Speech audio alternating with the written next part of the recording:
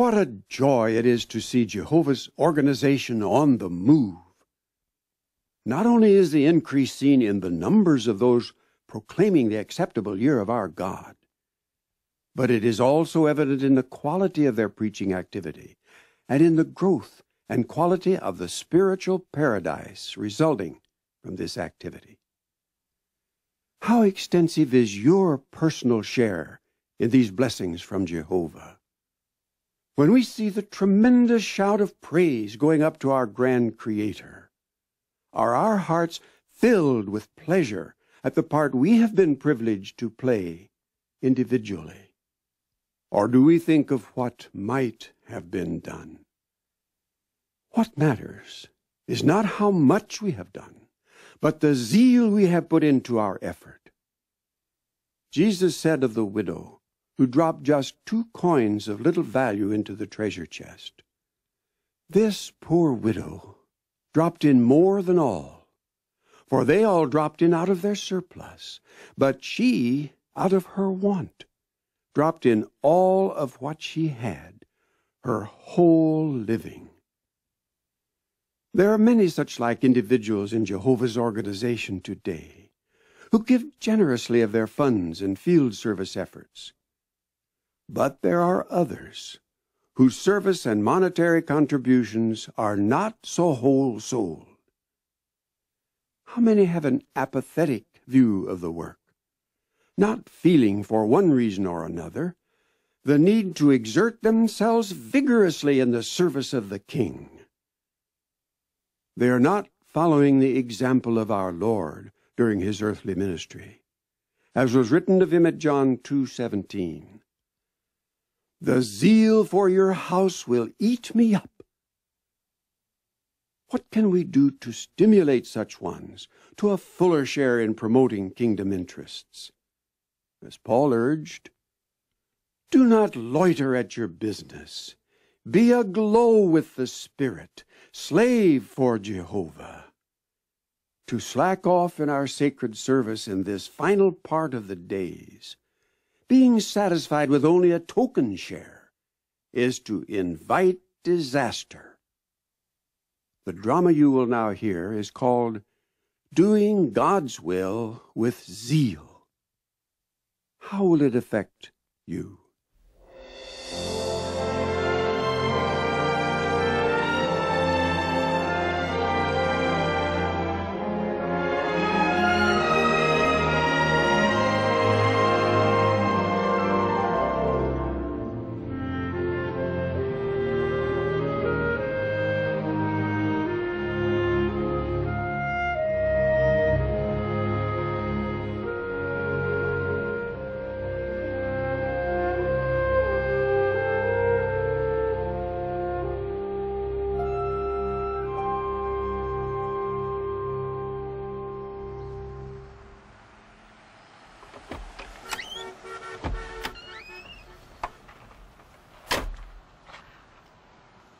I thoroughly enjoyed your meeting with our body of elders, Brother Elmsley. None of us realized how much the congregation's activity and increase were due mainly to the work of our pioneers and just a few of our regular publishers. Your congregation's average hours are high, and you're getting good increase, and you have only a few irregular publishers. On the surface, it's a good report. But if you take out the few high-hour publishers, the average is quite low.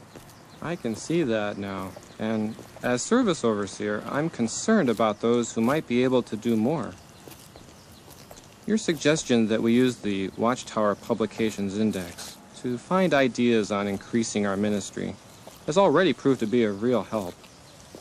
I've started to make a list of ideas and experiences I found under such headings as witnessing and informal witnessing, those I thought might be of special help to some particular publisher.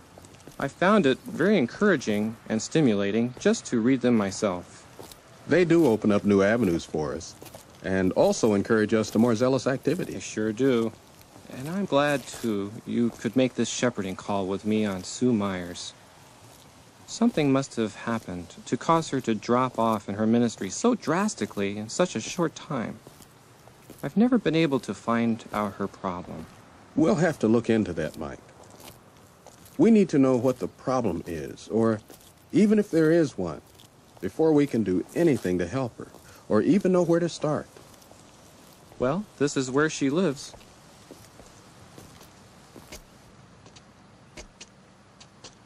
I'll ring the bell. I'm sure you'll like Sue. She really is a fine sister. I hope we'll be able to help her. We'll sure try. Hello, Sue. Hello. We appreciate your letting us drop by for a few minutes. It's very kind of you and Brother Elmsley to visit me. Won't you come in? Thank you, Sister Myers. I thought you might like a cup of coffee or tea or something. Would you like to sit here?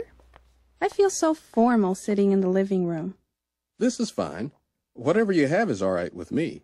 Me too. We're glad to have you and Sister Elmsley with our congregation this week.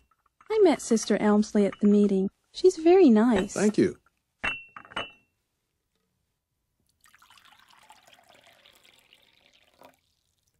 I know this isn't just a social call, or you'd have brought your wives. Besides, I'm sure you don't have much time for that anyway. You've come to talk to me about my field service, haven't you? We are interested in your service to Jehovah, yes. Just as we know you are, too. Brother O'Connor's been very helpful, and he's encouraged me. But lately, I just don't seem able to do as much as I did at one time. Do you have any idea why you don't? As much as you used to? Well, no. Some of the magazines I really enjoy placing. And some you don't, is that right? Yes. Could I ask what kind? I don't know. Well, don't you think sometimes we may overemphasize Armageddon and the Great Tribulation? I can appeal to people much more when I talk to them about the blessings of the kingdom. Yes, we do need to give them that hope. Paul says it's an anchor for our soul. It spurs us on, helps us get through the trials. And it's a definite part of the kingdom message. Here, let me show you. Jesus called attention to his commission foretold by Isaiah at Isaiah 61, 1 and 2. The Spirit of the sovereign Lord Jehovah is upon me, for the reason that Jehovah has anointed me to tell good news to the meek ones. He has sent me to bind up the brokenhearted, to proclaim liberty to those taken captive, and the wide opening of the eyes even to the prisoners, to proclaim the year of goodwill on the part of Jehovah. And notice this, the day of vengeance on the part of our God. That makes this a very necessary part of the kingdom message. But some say we're frightening people into becoming Jehovah's Witnesses, like some do in preaching hellfire. You don't believe that yourself, do you? No, but I was raised a Catholic, and I know how the teaching of hellfire can affect you. Were you affected that way? Yes, when I was a child. But were you frightened by Armageddon into dedication and baptism? No. In fact, it was a real relief to learn that hell is the grave, and that there'll be a resurrection. Did you ever hear anyone say that their hell is right here on earth? My sister says that all the time. Then don't you think it would be a relief to her to know that Armageddon will get rid of conditions like that? The paradise earth just won't be possible until Satan's system is cleared out. I know, but she objects mostly to what we print about the Catholic Church. Like those articles we had in the Watchtower on Babylon the Great.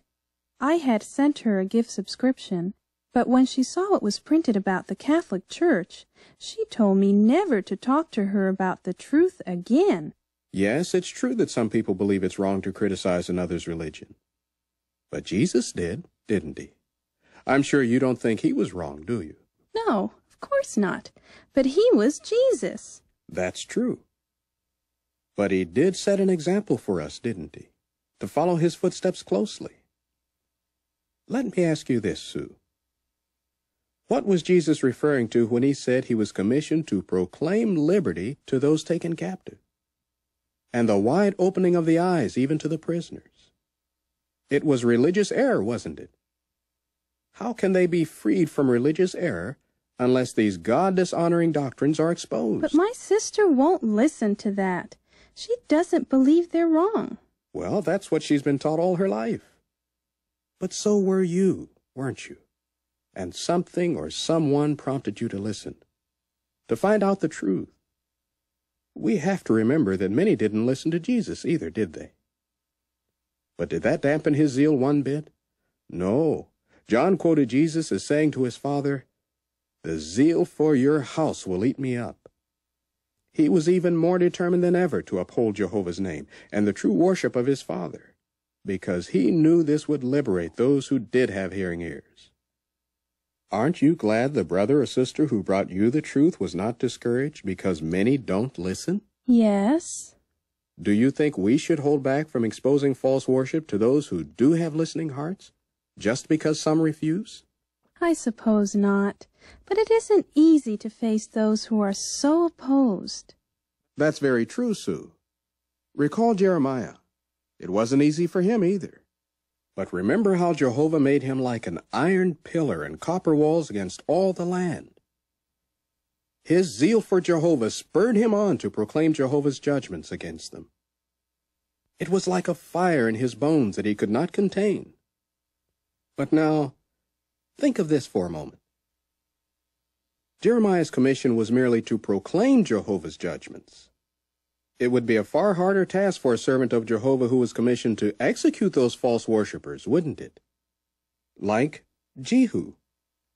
You recall Jehu. I surely do. A real man of action.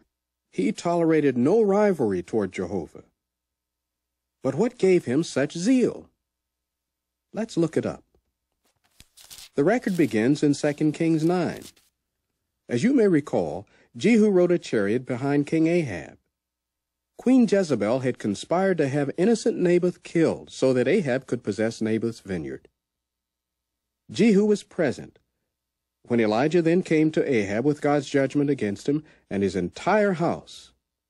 He said that not one of Ahab's relationship would remain because of his and Jezebel's blood guilt, and they're going after Baal in worship.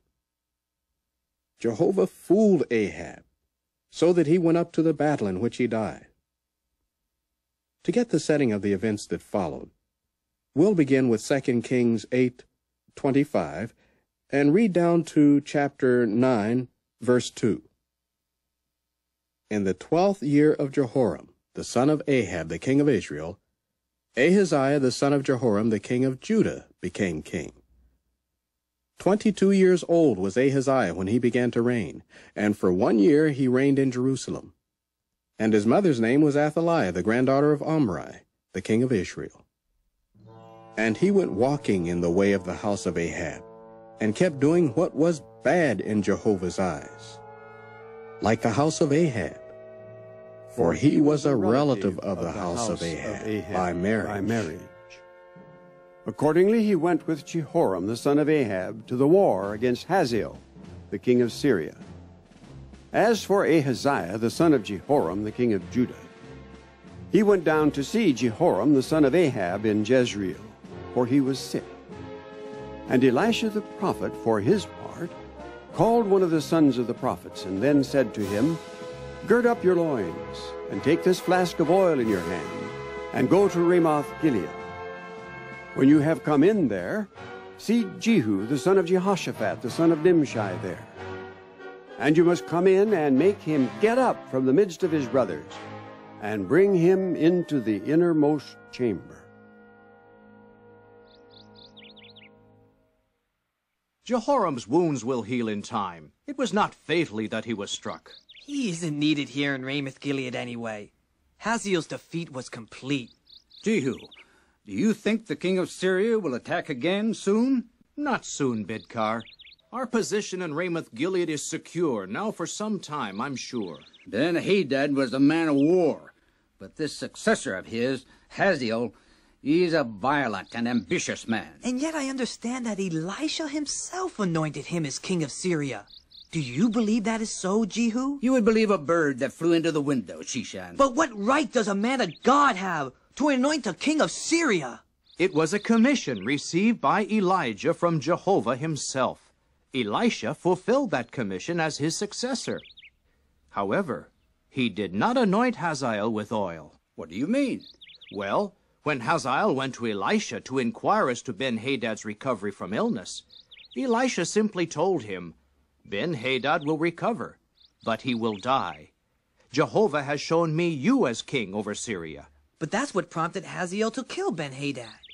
He wet a coverlid and put it over Ben-Hadad's face so that he was smothered. You're right, Shishan. And Hazael became king in his place. What about that, Jehu? This sin cannot be laid to Elisha. It was Hazael's own ambition that prompted it. But it's just that Ben-Hadad died. As you'll recall, Jehoshaphat joined with Ahab in his campaign to regain this city, Ramoth-Gilead. It was in the hand of Ben-Hadad, remember? In that encounter, Ben-Hadad ordered the 32 chiefs of the chariots to fight with no one but Ahab. But it was Jehoshaphat they went after instead.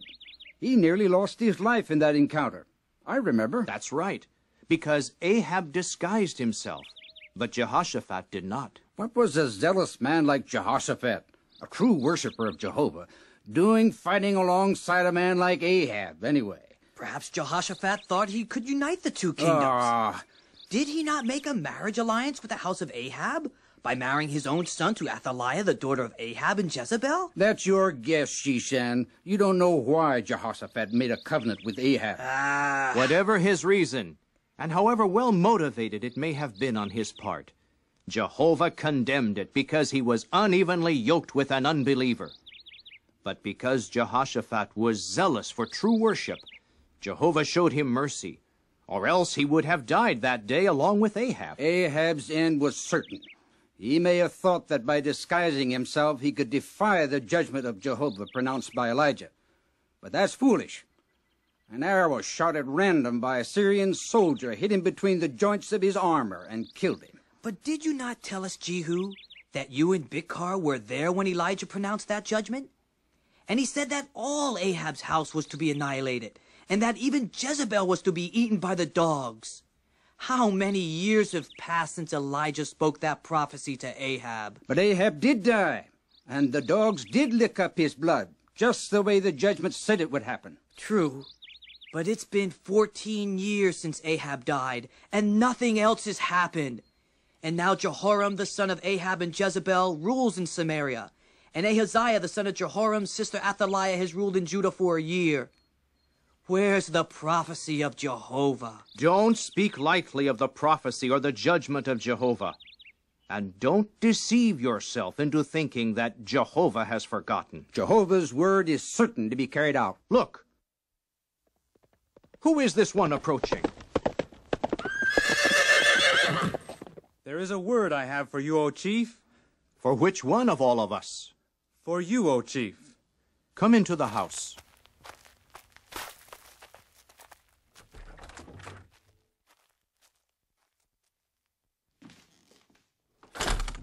This is what Jehovah, the God of Israel, has said.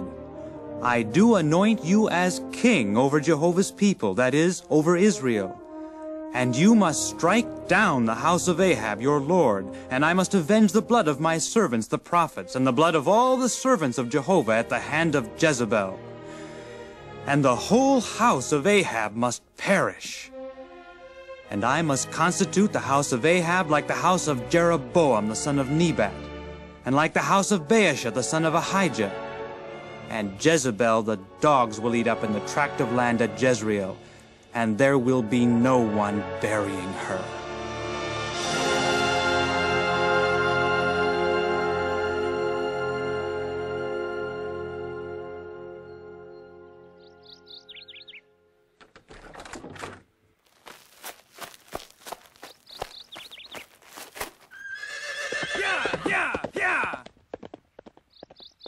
Is everything all right? Why did this crazy man come into you? You yourselves know the sons of the prophets and their kind of talk. No, we don't.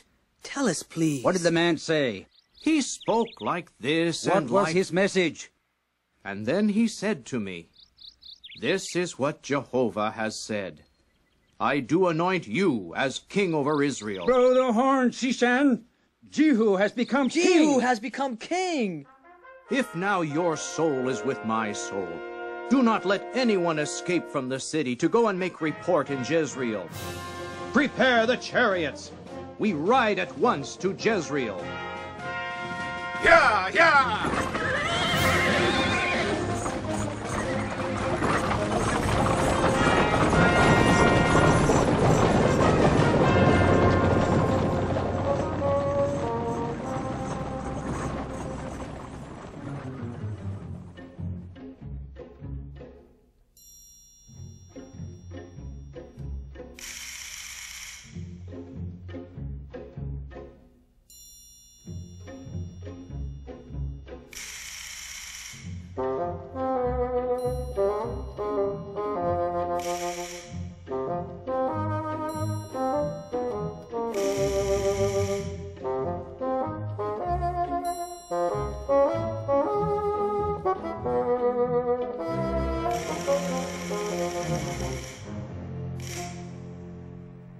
It's good to see that your wounds are healing so well, Jehoram. I'll soon be ready for another encounter with Hazael.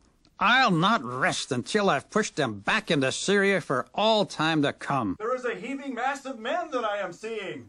Zadok! You called, my lord. You heard the watchman? Yes, my lord. Take a cavalryman and send him to meet them, and let him say, "Is there peace?" At once, my lord. What does this mean, Jehoram? Who would the heaving mass be? How can I know? That's why I've sent a cavalryman to meet them. Could it be Hazael? It's very unlikely. I left Jehu with a garrison of men at Ramoth-Gilead. Jehu is a good man. He rode chariot behind my father Ahab. He wouldn't let Hazael through. The messenger came as far as to them, but he has not returned. Zadok! Yes, my lord. Send a second rider and let him say, "Is there peace?" At once, my lord. Can you make out anything, Jehoram? Only the dust from this distance, but the horseman approaches quickly. He came as far as to them, but he has not returned. And the driving is like the driving of Jehu, the grandson of Nimshi, for it is with madness that he drives. Zadok, Madonna, hitch up. And my war chariot also. Jehu rides so furiously. Something is not right. I will see to it myself.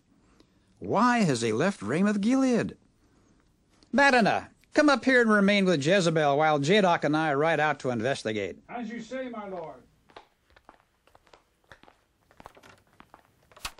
What's happening, Maacah? What do you see? Nothing, my lady. Nothing, you stupid girl. Surely you must see something. Nothing but dust, my lady. My lord the king is riding furiously to meet Jehu. Get away from the window, you daughter of a worthless maid.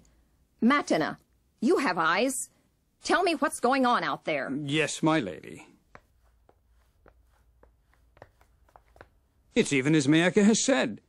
There's a great cloud of dust. Am I surrounded by fools? Let me see. There's nothing but a cloud of dust. Yes, my lady. But the dust cloud of my lord the king is approaching the dust cloud of Jehu. I have eyes. I can see that much, you fool. But what are they doing? The two dust clouds have merged. They're but one now. And it looks like they've come to a stop by the tract of land of Naboth the Jezreelite. Maybe now we'll be able to see something. Look, it's Zadok, riding furiously toward us. Now his dust is getting in the way. All I can see is Zadok, scurrying back to the house. Perhaps we'll know soon. Zadok is approaching the courtyard.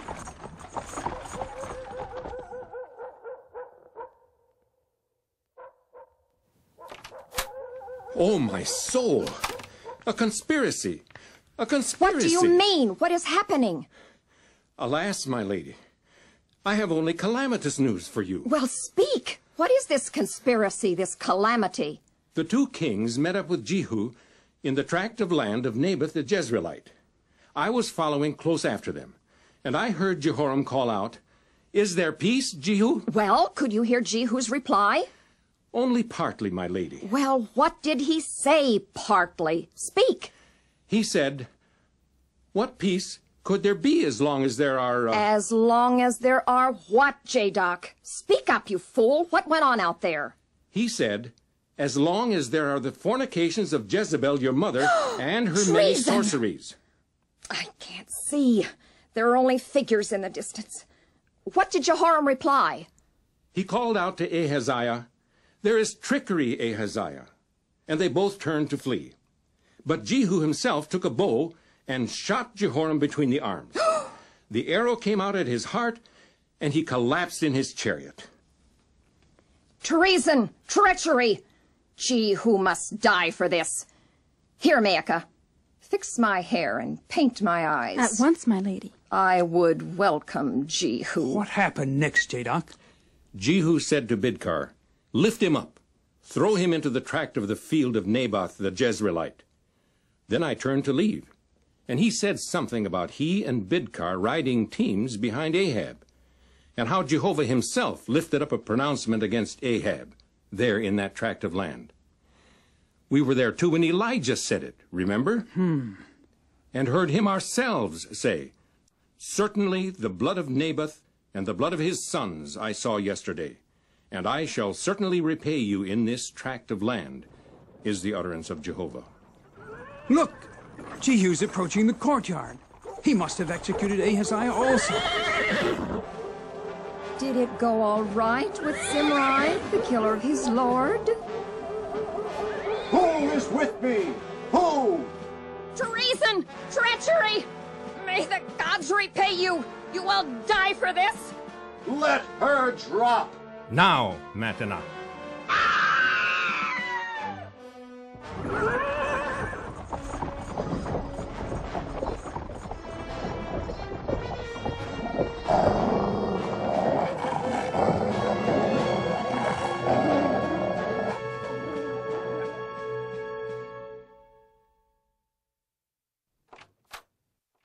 Please, my lord, sit here.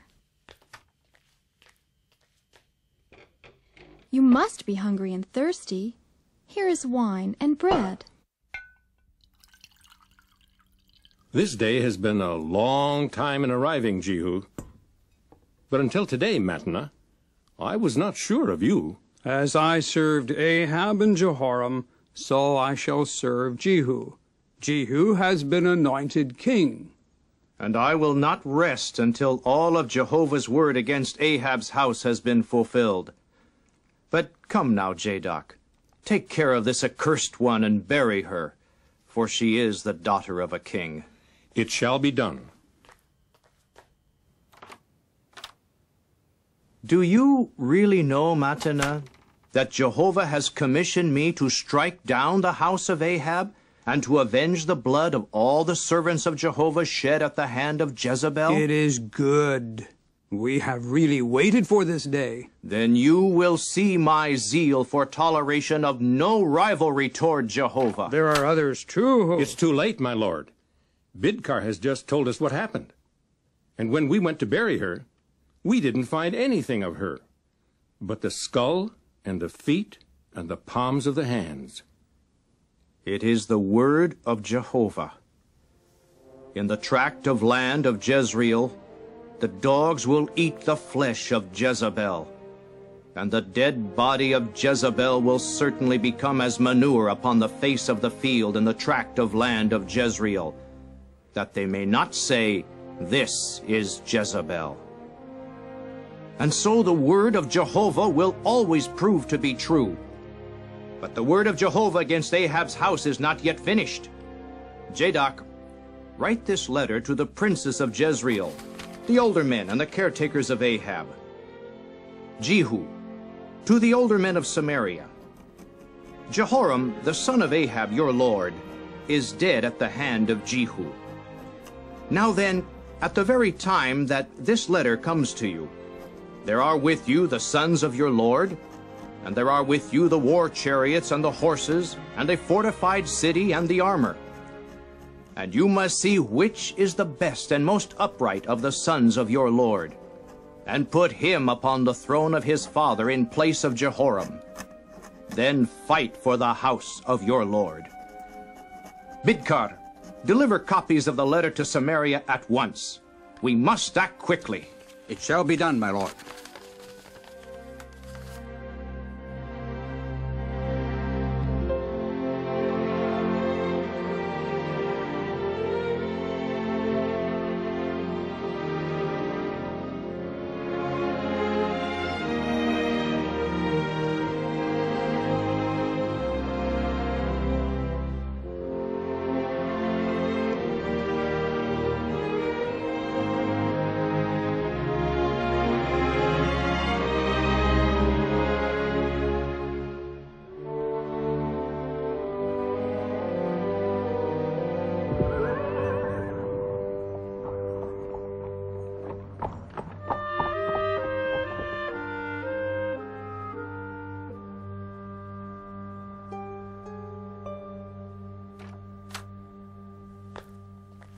What news do you have from the princes, Bidkar?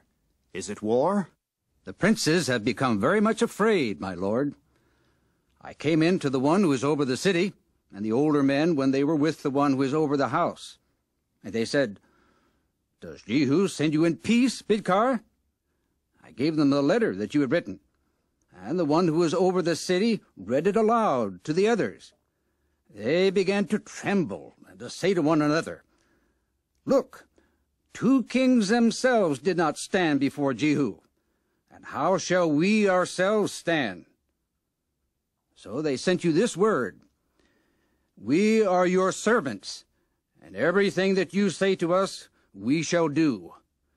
We shall not make anyone king. What is good in your own eyes, do." They speak well, Bidkar. It's good. Tell me now, where are the sons of Ahab? Are they in hiding, or are they there with the princes and older men? They're with the older men, but they were not present when the letter was read. You've done well, Bidkar. Jadok, write this second letter to the principal men. At once, my lord.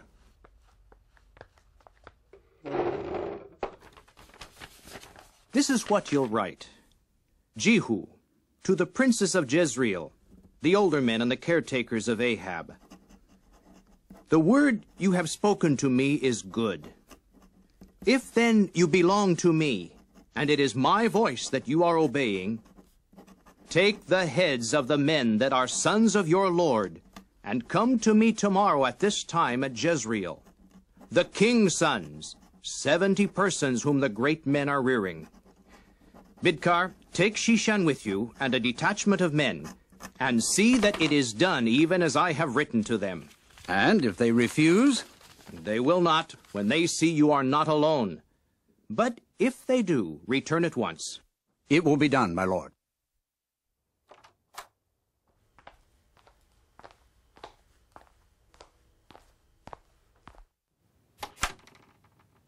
It would seem that Jehu's zeal against the house of Ahab has not abated.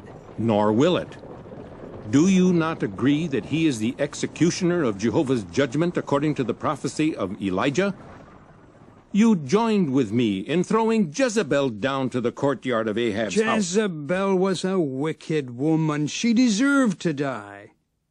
Do all of Ahab's sons and grandsons have the same guilt that she did? You do not approve of Jehu's order of execution sent to the princes of Jezreel. Did Jehovah hold Saul guiltless for the massacre of the priests at Nob? How can you compare the murder of those faithful priests of the true God Jehovah with the execution of these Baal-worshipping sons of Ahab? It's Jehovah's own declaration of judgment against them. Did you say that because of the pronouncement of Elijah? Yes, I heard him, and so did you. How can we be sure it's really God's judgment, and that God's anger will not be turned upon us? It is God's judgment. Jehu is Jehovah's anointed executioner. Take care, Mattanah, that you do not yourself bring God's anger upon you by actually fighting against God.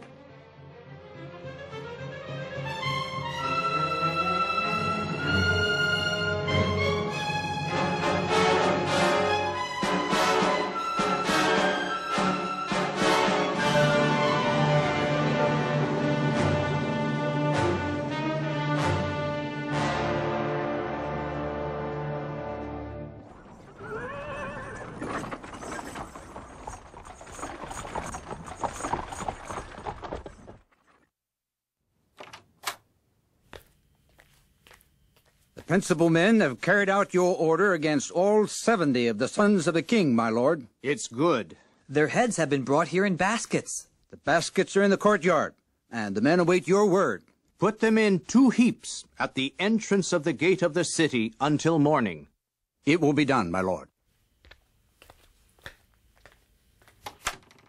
Must this indignity also be put upon these men who were sons of a king? The people must be made to know for a certainty that Jehovah's judgment has been carried out, and that he has made my anointing as king absolute and beyond dispute. Might they not rather be appalled at the sight, and their consciences be stricken? You people are innocent. It's true that I conspired against my lord, and I got to kill him. But that does not make me a common murderer. See who struck down all these sons of the king, the most eminent men in Samaria. Does that make them just murderers? Of course not. They and I are only Jehovah's sword for the execution of Jehovah's decree. Know then that nothing of Jehovah's word will fall unfulfilled to the earth that Jehovah has spoken against the house of Ahab. And Jehovah himself has done what he spoke by means of his servant Elijah. There are still those who are left over of the house of Ahab in Jezreel. And all his distinguished men, and his acquaintances, and his chief officers. These too must be struck down until there is no survivor of Ahab's left remaining. We must see to it at once, for I must get on my way to Samaria. Bidkar, take Sheshan and get the men ready. Zadok, you and Matana must precede us to Samaria, and prepare a proclamation to be sent out when you arrive in Samaria. Collect all the people together and say to them, Ahab on the one hand worshipped Baal a little. Jehu on the other hand will worship him a great deal. So now call all the prophets of Baal, all his worshippers, and all his priests to me. Do not let a single one be missing, because I have a great sacrifice for Baal. Anyone that is missing will not keep living.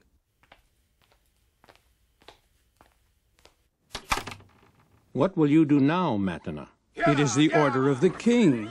And will you join with the worshippers of Baal? As I served Ahab, so will I serve Jehu. As he does, so will I do. You are a fool, Matana. Is that the way you view the zeal of Jehu in his service of Jehovah? Jehovah is the King of Israel.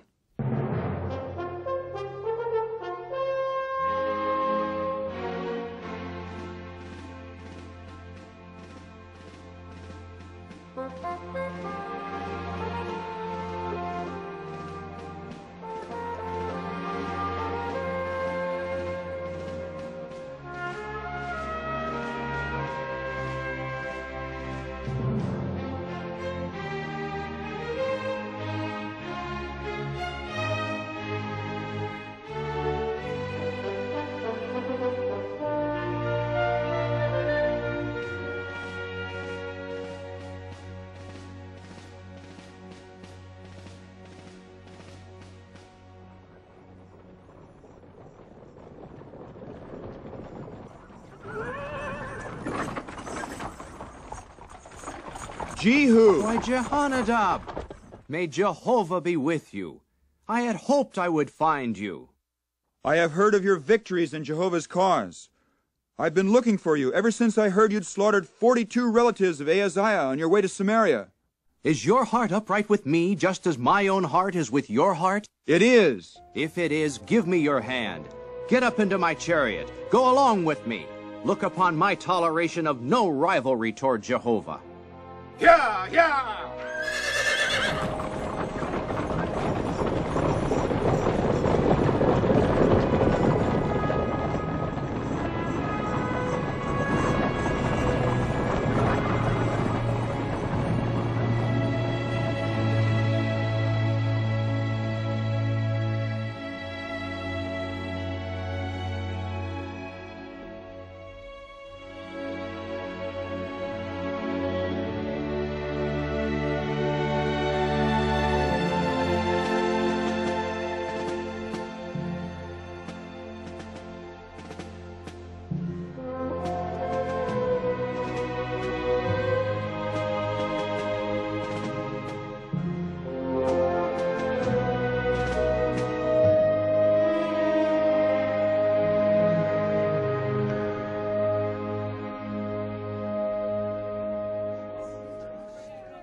I didn't know there were so many worshippers of Baal in Israel.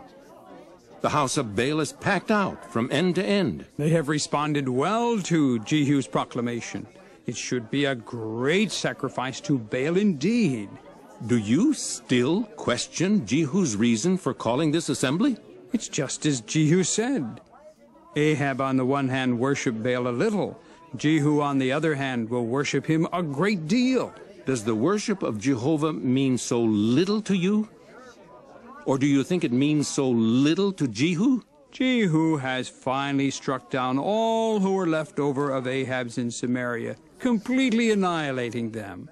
But what does this have to do with his worship of Jehovah? He's acted according to Jehovah's word that Jehovah had spoken to Elijah. It's because he tolerates no rivalry toward Jehovah. I know Jehu believes that Jehovah will act to fulfill his judgment against Baal, just as he has on the house of Ahab. Nevertheless, Jehu has proclaimed a solemn assembly and a great sacrifice to Baal, and I intend to be there.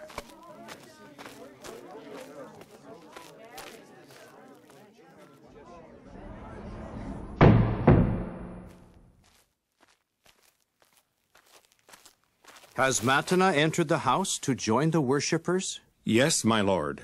And what of you, Zadok? Will you also? No, my lord.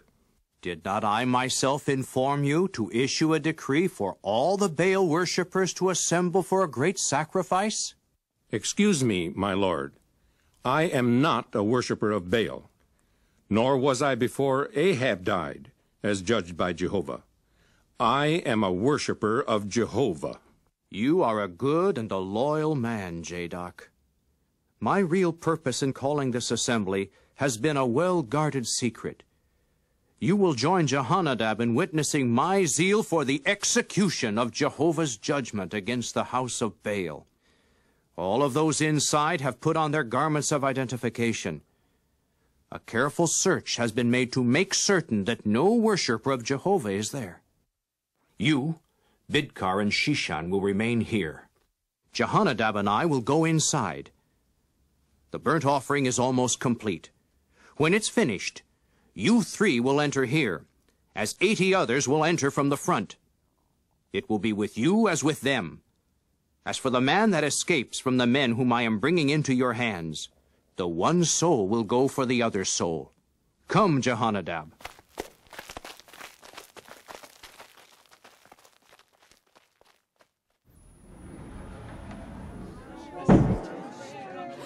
Look, it's Jehu. What's he doing? Come in! Strike them down! What is this? What's going on? Do not let a single one escape!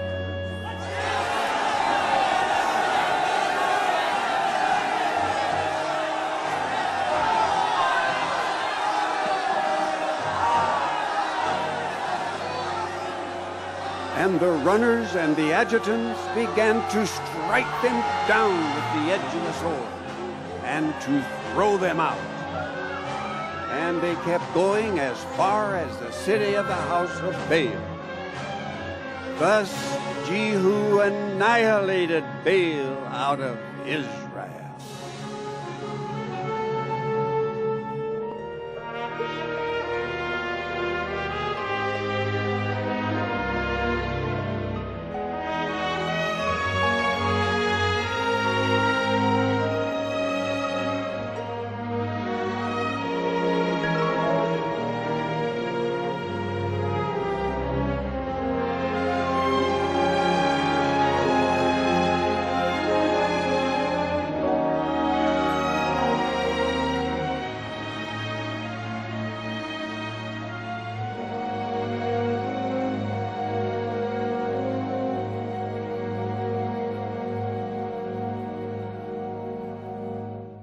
Thus Jehu annihilated Baal out of Israel.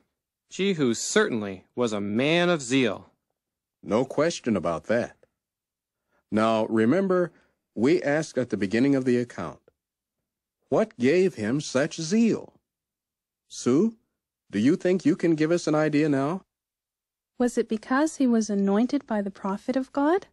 That would certainly give him the authority, wouldn't it? But what would give him such an eager desire or enthusiasm to carry out his commission of execution, right down to the very last one of Ahab's house, and every single Baal worshiper? I guess it was because he knew he was doing God's will. I'm sure of it. Besides, Jehu seemed to have a direct way about him. to get the job done and not put it off. Is that what it takes? Jesus said it was like food to him. He told his disciples, "My food is for me to do the will of him that sent me and to finish his work." And Jesus is the greater Jehu. Another thing, Jehu was fearless. He must have known that he would be criticized for doing what he did, even being falsely accused as to his motives. But he did not hold back one moment. You mentioned that earlier, Brother Elmsley. What can I do to get over feeling the way I do about my sister? You love your sister, don't you? Of course. Wouldn't you like to see her get life? Surely I would. Would you read this scripture at Romans 10:13 through 15, please? Here, use my Bible. For everyone who calls on the name of Jehovah will be saved. However, how will they call on him in whom they have not put faith? How in turn will they put faith in him of whom they have not heard? How in turn will they hear without someone to preach? How in turn will they preach unless they have been sent forth? Just as it is written, how comely are the feet of those who declare good news of good things. How could you use this text to get over feeling the way you do about your sister? I guess I've been thinking about myself, letting fear of man becloud my thinking. Instead, I should be thinking of ways to help her without offending her. As John 17:3 says, this means everlasting life. They're taking in knowledge of you, the only true God, and of the one whom you sent forth, Jesus Christ. And Matthew 7:21, not everyone saying to me, Lord, Lord, will enter into the kingdom of the heavens, but the one doing the will of my Father who is in the heavens will. And we might add, doing the will of the Father with zeal. That's another thing, Brother Elmsley. What gives us real zeal, as Jehu had? Do you remember what we were saying about the zeal of Jehu? Oh, yes. He knew he was doing God's will. And going straight to the job? These are some of the things, yes. And I think of particular interest to you in the state of mind you've allowed to develop. You know, Sue, some of our brothers and sisters have developed similar patterns of thinking. They love Jehovah, and they want to do his will. But they've allowed themselves to forget temporarily the full significance of their dedication, and that is exclusive devotion to Jehovah. As a result, they fall into a pattern of self-sparing service. Some will go into the field ministry readily enough when they're asked, and when someone takes them out, as it were. But left on their own, they're not too regular. They're not what we might call self-starters. Self-starters? A self-starter will go no matter what. He goes because it's become the pattern of his life. Oh. A life of zealous activity, of love of God and neighbor, and because he knows he's doing God's will. Could I become a self-starter, do you think? Of course you can. Anybody can. How? It's really quite simple. First, of course, you have to be convinced in your own mind, like Jonadab, whose heart was right with Jehu's. His parallel is found in the great crowd, who eagerly joined themselves to the greater Jehu, Jesus Christ, in his judgment work against false religion. And that isn't difficult if you take another close look at your dedication to Jehovah. Examples of others are encouraging, too. You might look up some of the references in the Watchtower Publications Index, under such headings as witnessing and informal witnessing. They'll give you a real boost. I like that idea. I need all the encouragement I can get. Good. Then you sit down and make out a schedule, one that you can keep if you put kingdom interest first. Then you follow that schedule as closely as you possibly can, being honest with yourself. You stick to it until your times in the field ministry are almost automatic. After a while, you'll be setting new goals for yourself and meeting them. then you'll find yourself moving ahead with Jehovah's organization. And be assured, if you offer yourself to God, good things will happen to you. Thank you, Brother Elmsley and Brother O'Connor. I can't tell you how much I appreciate your taking the time to pay me this visit. It's helped me to realize how much Jehovah cares for us through his organization, and I feel it stirred me to more zealous activity. I know it's zeal on your part that's prompted you to do it. The least I can do now on my part is to make a sincere effort to follow your counsel. We're very glad to hear you say that, Sue. We've had others we visited respond in that same spirit. It's becoming more and more evident. Paul wrote at Titus 2:11 through 14, that those delivered by Christ Jesus and who are cleansed from the world's lawless practices truly become a people zealous for fine works.